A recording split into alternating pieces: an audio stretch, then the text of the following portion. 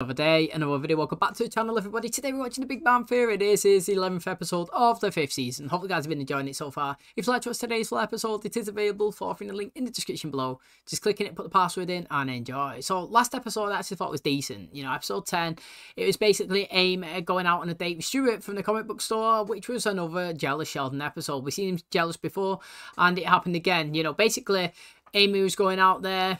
I think she was trying to make Sheldon jealous, if I'm being honest, and it worked. And it's all because they're in a relationship, but not in a relationship. You know, they can't really hold hands, they can't kiss, they don't have sex, they don't get intimate, do they? And she's like basically an acquaintance, a friend.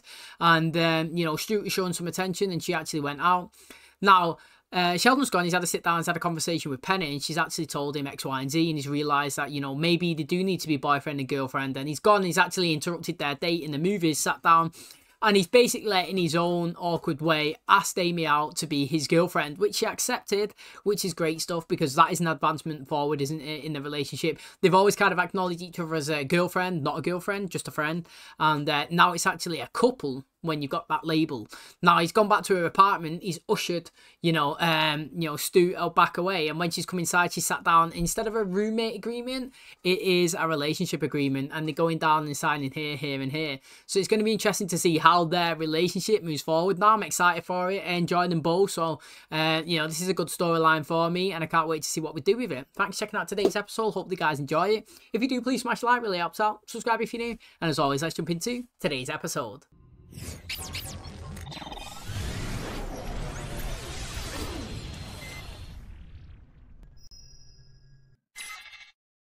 Did Sheldon change the Wi-Fi password again? Yeah, it's Penny already eats our food. She can pay for Wi-Fi. If you can't get me to stop eating your food, what makes you think you can get me to stop using your Wi-Fi? I believe that you're capable of great change. Something weird? Sure. In the year 2000, Pope John Paul II was named an honorary Harlem Globetrotter. This guy, Jimmy Speckerman, he used to torment me in high school. Sent me a message through Facebook. He's in town and wants to have drinks. You're a bully. Are you going to see him? I don't know. Wait, is this the fella who peed in your Hawaiian punch? No, that was a different guy. Was he the one who wedgied you so hard your testicle reascended and you spent your whole Christmas break waiting for it to come back down? I told you, that was a different guy. That's too bad. Could have spent New Year's Eve waiting for the ball to drop.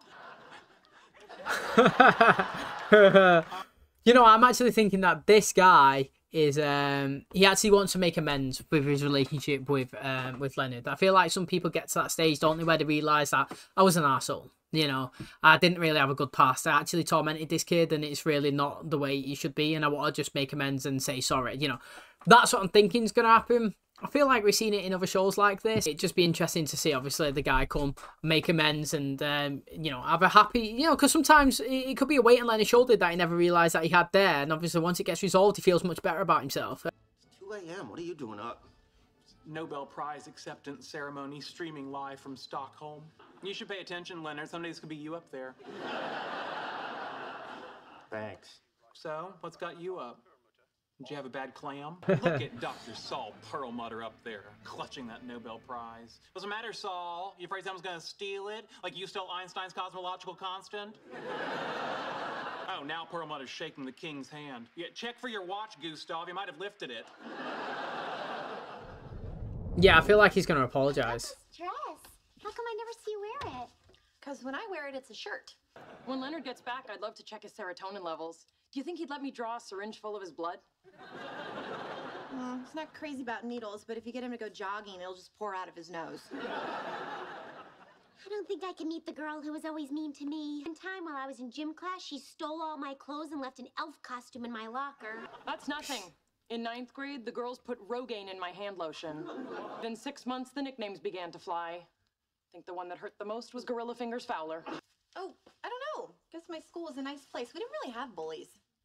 She was no the one bully. ever gave anyone mean nicknames or picked on them or put gum in their hairy knuckles so the school nurse had to use peanut butter to get it out. I don't really like that. I mean, look, we played pranks on each other, but it was never mean. Like, okay, this one girl, Kathy Geiger, got really good grades, so we blindfolded her, tied her up, and left her in a cornfield overnight. Who would have thought Fuzzy Fingers Fowler is best friends with a bully? But I was not a bully. Kinda sounds like you were. Is that him over there? No. How about that guy? He looks like he'd hate you. So have you figured out what you're gonna say to him? You bet. I am going to make him apologize for all the crap he pulled on me in school. Oh, hi. Holy crap, man, it's good to see you. You too. Jimmy, this is Sheldon and Raj and Howard. Fellas, hey, can I get a beer? Come on, I read online you're a physicist at the university. You won some medal? The Newcomb medal. Yeah, congratulations. Well, congratulations. The new cone medal? Oh, please. That's the scientific equivalent of a smiley face sticker on your homework. You should have seen this guy back in the day. Huh? He was so little, he could fit in just about anywhere. Lockers, trash cans. Oh, man, how did you get inside that backpack? I'm curious why he wanted to see me. Okay, here it is. I have this great money-making idea. I just need a gearhead to get it to the finish line. What do you think about a pair of glasses that makes any movie you want into 3D? I don't think something like that's even possible. Oh, Mate, it works now. You can figure it out. You're like the smartest guy I've ever known. The smartest? All right. What my spineless friend lacks the courage to say is you're a terrible person who took advantage of his tiny size, his uncoordinated nature, and his congenital lack of masculinity. That maybe in high school you picked on me a little bit. A little bit, but the man superglued Hershey's Kisses to your nipples. This is a list of your heinous acts against Leonard, one of which is certainly the cause of him wetting his bed well into his teens. I always thought we were just having some fun. Well, it wasn't fun for me. You're being too kind, Leonard. You ruined him. It was pretty badass, dude. I helped the weak. See, another way I'm exactly like Batman. Yeah, does that not show you a bit of correlation to the story that Penny was just saying when she was talking to Bernadette and Amy? You know, this guy's come in, all banter, all jokes, all having fun, thinks that Leonard's his friend. You know, he's buzzing about all the stuff that they've done in the past. Then he thought that he was just having a good time and two mates bantering together. And it's like, if you look at Penny's conversation that she was saying to the girls, she was basically saying that, you know, when she was in school, they never really had bullies. They all just picked on, well, not, she didn't even say the word picked on each other. She just said we played pranks on each other. And basically saying that, you know, this one girl is really clever and she passed all the tests. We all tied her up and threw her in a cornfield. She's seen it as banter and everybody having a good time and a laugh and everybody joking, and not realised that she was being a bully, the same way that this guy's probably only just found out that he was being a bully when he thought that he was just being friendly. Do you know what I mean? So, like, it is actually interesting. It seems like both of the people have been in a position where they thought they were just having a laugh in general and everybody was having a good time, but really they were just holding it in and picking on one individual. Anyway, I'm really sorry I made fun See of what your I mean? stutter in high school. Oh, God, just finish the sentence. No one wants to hear my apologies. I think your mistake is doing it over the phone. I mean, if they could look into your eyes, they'd melt. You'll feel better by doing something nice for someone. Every other week I serve at a soup kitchen downtown. Ooh, I can't do that. If I stand over a steaming pot, my hair just goes boing. How about donating some of your clothes? Oh my God, that's perfect. Because I have so many clothes I don't wear, and they're just taking up space, and I go shopping to buy more stuff, and I have no place to put it. This will totally fix that. Here's your cocoa. Oh, half and half instead of whole milk? Yes. Like heated to precisely 183 degrees? Yes. 7 little marshmallows, no more, no less. You got one for good luck. Be the kind of math they do at Princeton. What are you doing here? I want to apologize for stapling your balls and Do you reckon he's drunk? throwing you naked in the girls' locker room. I just hope you can forgive me. Sure, I guess. You're a beautiful guy. Oh, well, yeah. Thanks, Jimmy. Okay, I gotta go. Are you okay to drive? Yeah. I drive better drunk. You know, it makes you pay attention. Come on in. I'll make you a cup of coffee. Funny, huh, Leonard? Back in school, I was the winner and you were the loser, and now we're reversed. How about that? After all these years, your big bad high school bully finally apologizes. It's a symbolic gesture to all the bullies who've tormented us for years. We open our home to Jimmy, and once he's asleep, we kill him. So he's just come in, he's apologised, like I say, he didn't realise what he was doing, he's accepted it, which is great, and he's come in and he's basically said, look mate, you know, I was popular, you wasn't, now you're successful and I'm not, basically. And I think that people don't realise, but it's consistent everywhere, on every TV show that you kind of see, that the people that was nerds in school are the ones that are majority always picked on, but they are the most successful people outside of the school environment, and they're the ones that have the better life. You know, like, it's tough because being in school, you don't want to be in a position where you're potentially being bullied or picked on because of your brains. You know, you want to be in the popular group because you are that younger child, you know, and you want to be with the cool guys. But at the end of the day, like I was just saying there, consistent with films, with TV shows, and from my personal life experience, any person that was the smart group class in school have achieved way more better success than anybody that I know. You know what I mean? So like, I always think that if I could give my kid any bit of knowledge or whatever, I would say just do as best as you can in school, regardless of how people react around you. As long as you're proud of yourself, you know what I mean? And you stick to people that you enjoy yourself with. So these are in a social group of scenarios and situations that they enjoy. Doesn't matter if people think it's nerdy, you stick to what you believe and you enjoy and you will succeed. And like, you know, that's with everything. But I do feel like it happens a lot with people who are clever, that people do pick on them. And I always think they have the better life, They make the most money, they have the better life, the most enjoyment, and they always seem to stick in their environment as well. You know, they always hang around with people who are in their lane, and I don't know, they express themselves the most as well, in my personal opinion. So it's interesting because roles do usually flip. The popular high school jock who didn't make it into college or professional football always ends up having a crapper life than the guy that was just consistently working his way through, being smart and obviously being a scientist or whatever it is. I feel just like Mother Teresa. Except for the virgin part, that ship sailed a long time ago. Used to be the. She's gonna take. Look at these yeah. cute jeans someone just threw away. Donated. Yes, to a poor waitress who loves a boot cut. Yeah. In case it comes up again, this right here is an imposition. You're soft. This world's gonna chew you up and spit you out. When did I have tacos? Morning, Jimmy. Listen, it's great to see you again, and thanks for the apology. For all the crappy stuff you did to me in high school. Well, geez, you're still harping on that? What a puss. You really know your way around the kitchen, Nancy. I might kill him right now. The Dark Knight has your back. Hey, Jimmy, it's time for you to go. Yeah, all right, let me just finish this. No, you're done. I want you out of my apartment right now. Now get out! Uh-oh. Absolute unit. You did it, Leonard. You stood up to your bully. Yeah, I feel pretty good about myself. At least he stood up to him though. He had the confidence to do it.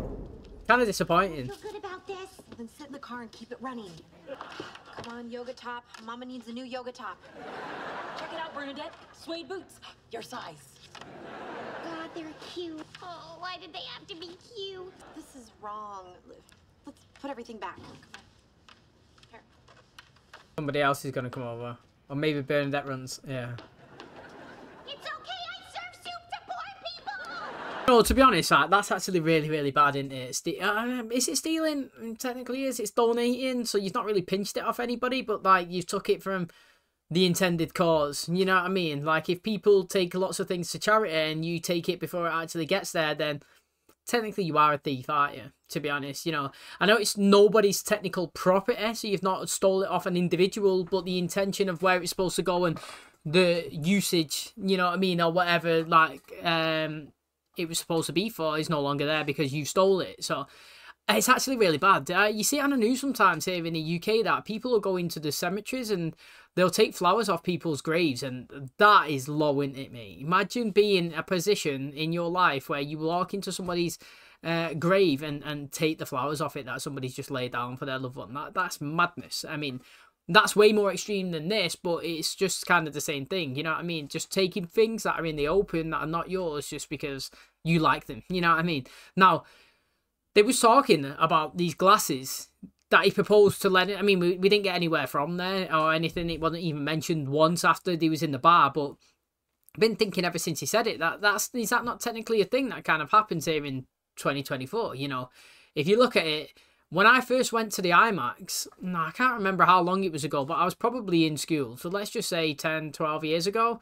When you was first in the cinema and it was 3D, like things used to fly in your face. Like you used to physically sit there and like the numbers used to fly in and you used to like dodge it and it felt like it was coming to you like 3D.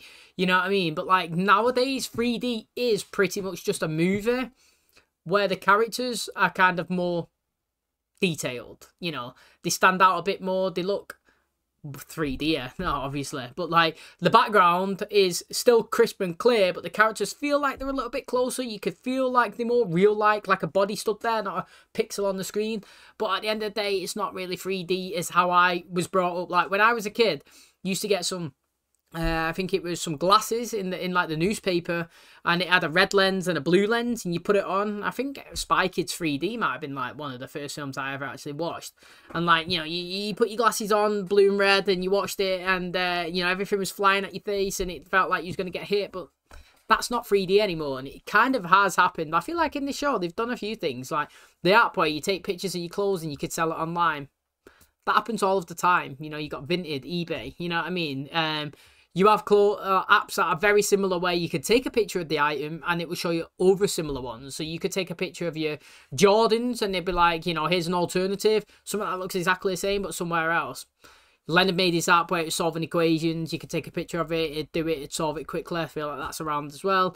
And I do feel like, you know, most films nowadays can be watched in the 3D. You know, it's not flying in your face, but it could be created with a pair of glasses that you put on if you're in the IMAX or if you're in the, I think it's Dolby Atmos. In there, I watched, what did I watch in there now?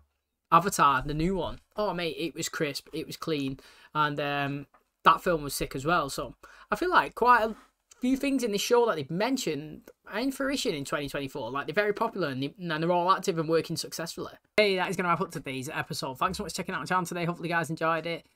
Another episode where Sheldon's been a decent friend, you know what I mean? I feel like his character is like really rapidly growing, and I mean, it's kind of strange to see that because he's already like the main character, the strong personality, and the guy that kind of dominated the scenes. But like, I also feel like recently he has become a relationshipy guy. You know, he's getting a bit lovey-dovey, a little bit jealous, but I also feel like he's being a good friend in terms of standing up for people, you know, like backing them up.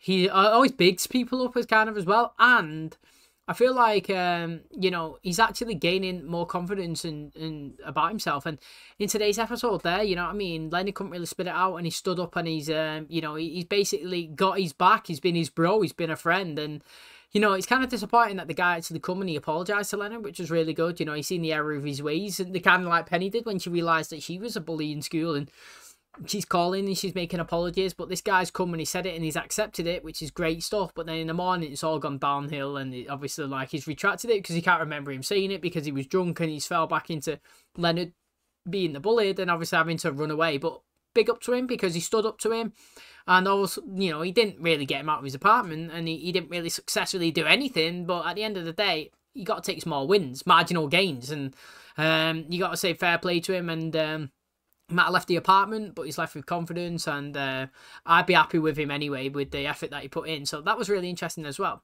Thanks for checking out today's episode. Hopefully you guys enjoyed it. If you did, please smash like, really helps out. Subscribe if you do. And as always, I'll catch you in the next one. Cheers, guys.